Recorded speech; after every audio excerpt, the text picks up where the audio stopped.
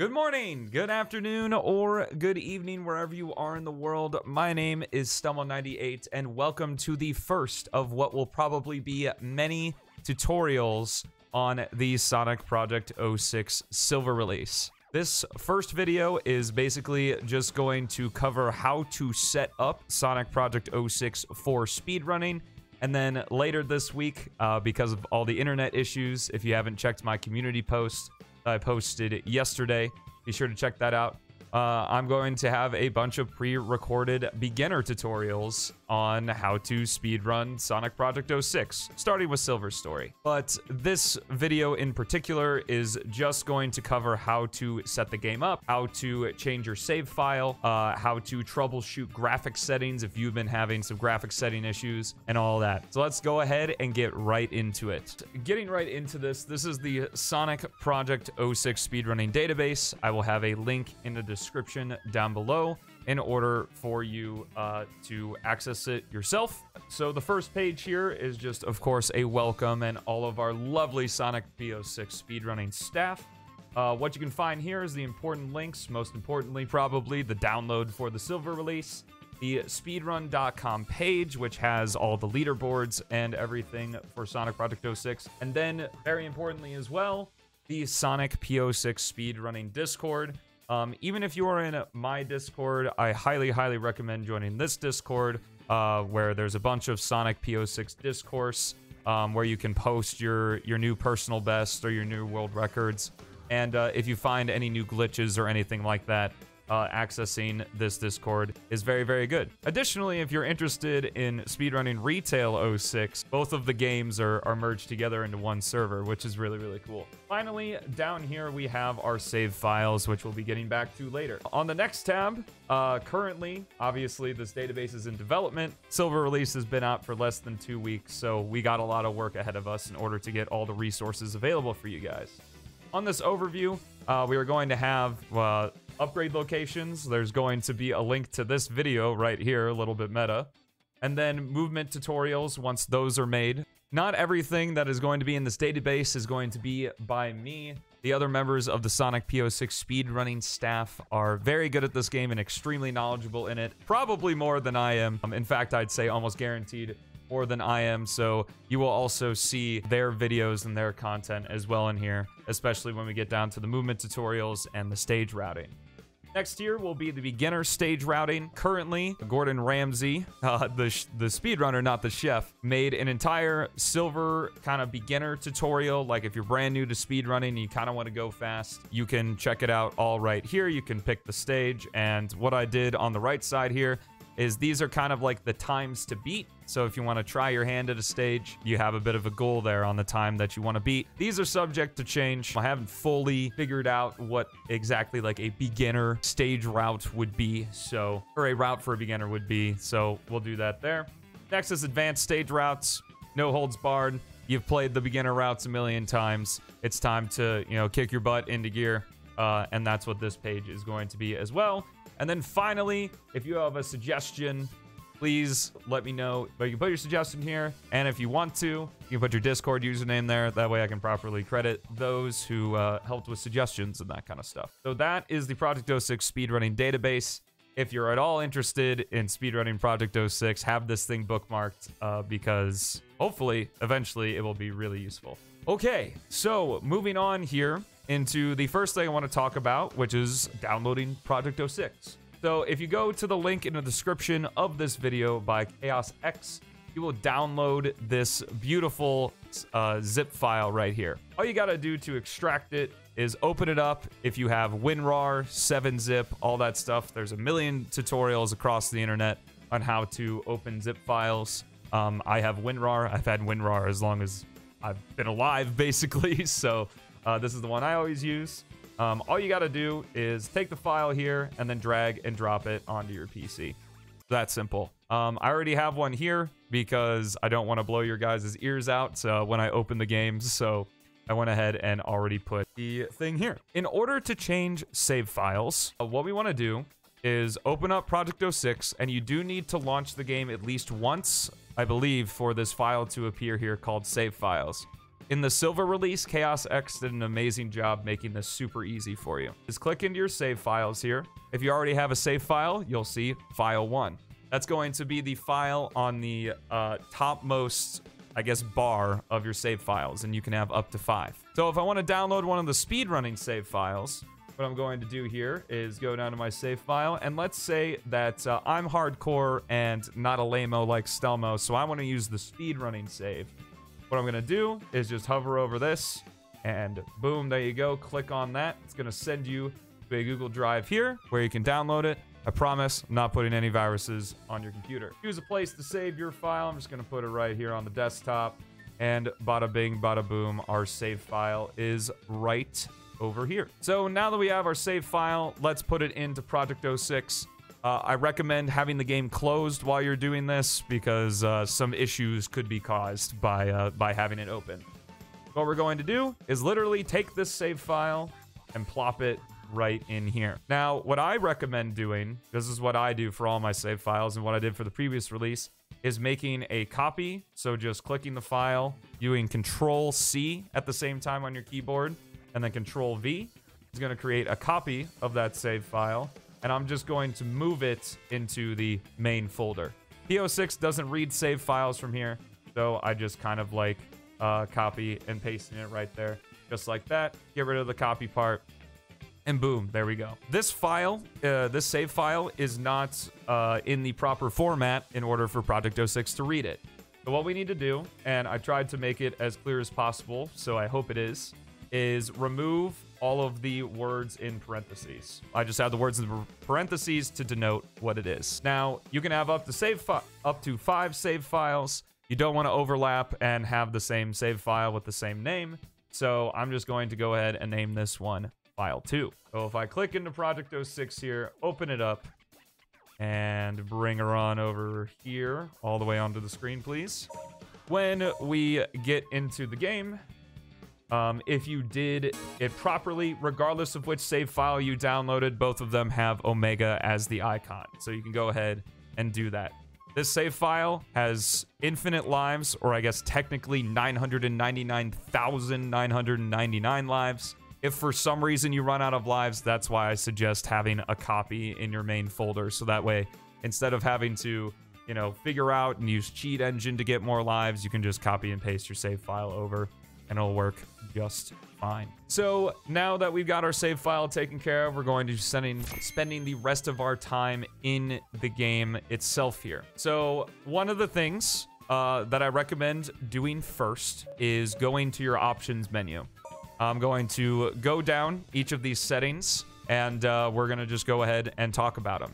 So for the video settings, if you are having problems, even if you're on a supercomputer like I am, running Sonic Project 06, the 3 biggest culprits to frame drops or frame stuttering or things like that is if you go into advanced here, there is the glowing outlines, the volumetric lights, and the reflections. Those are the 3 biggest factors in terms of lag in Project 06.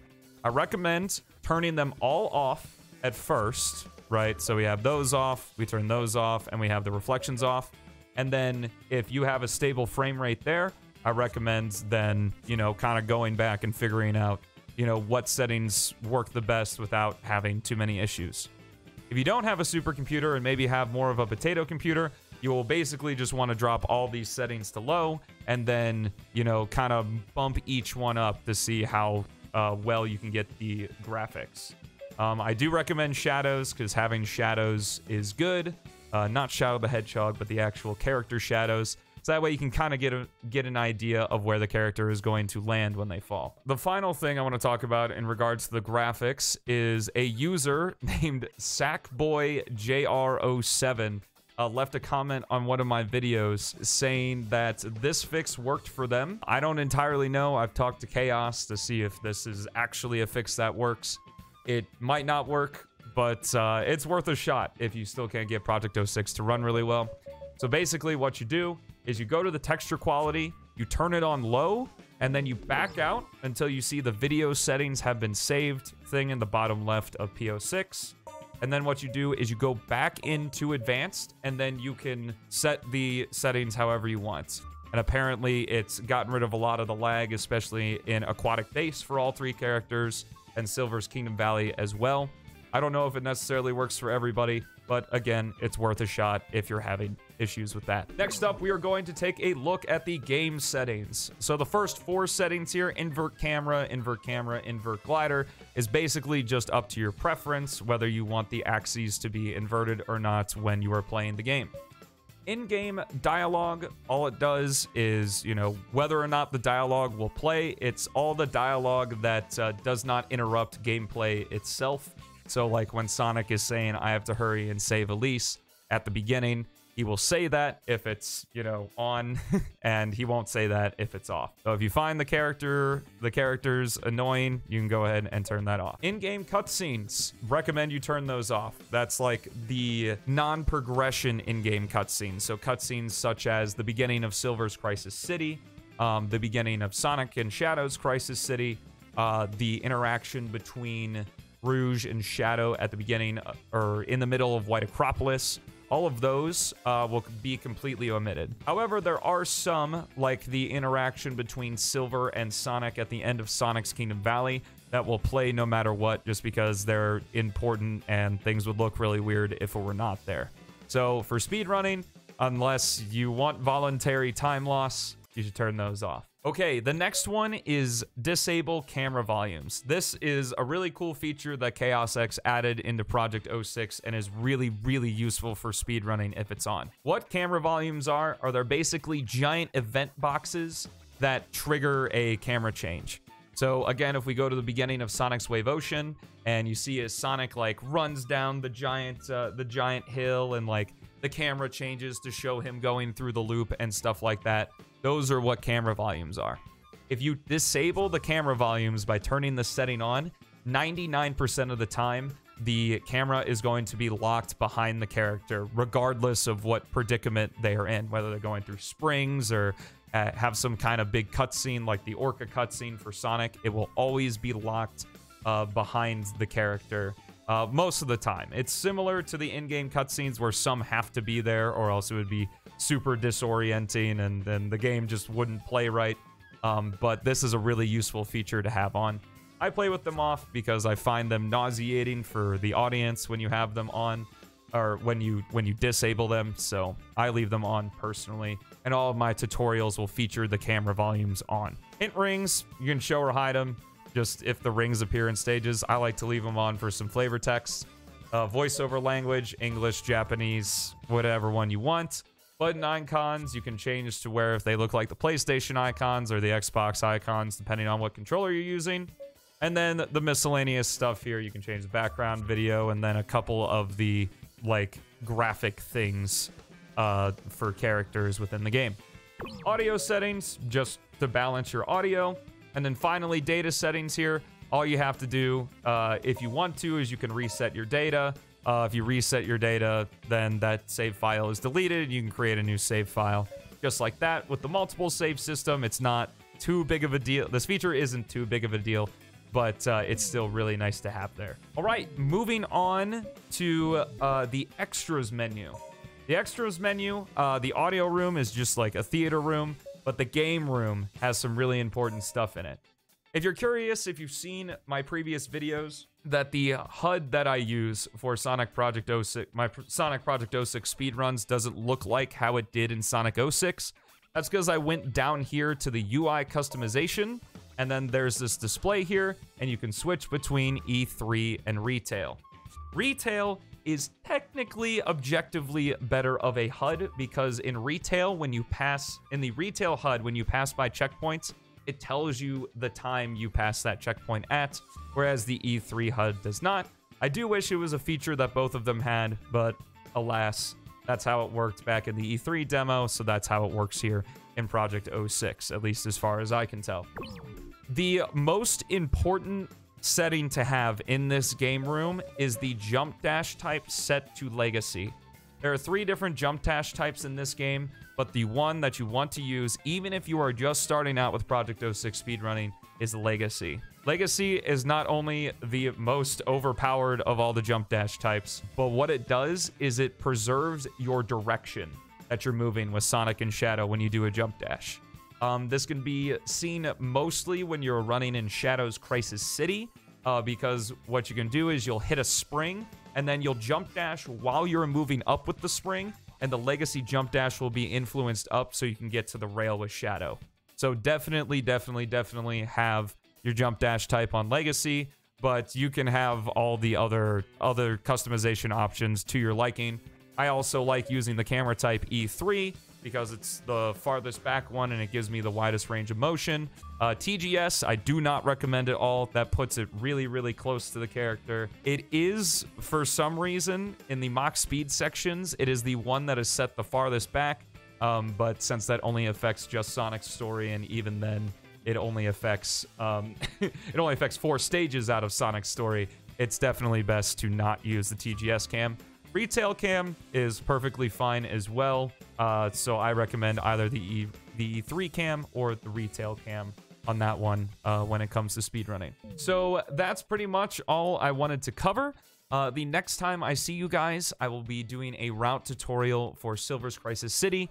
I really hope this video was useful for you, even if you don't plan on speedrunning Project 06.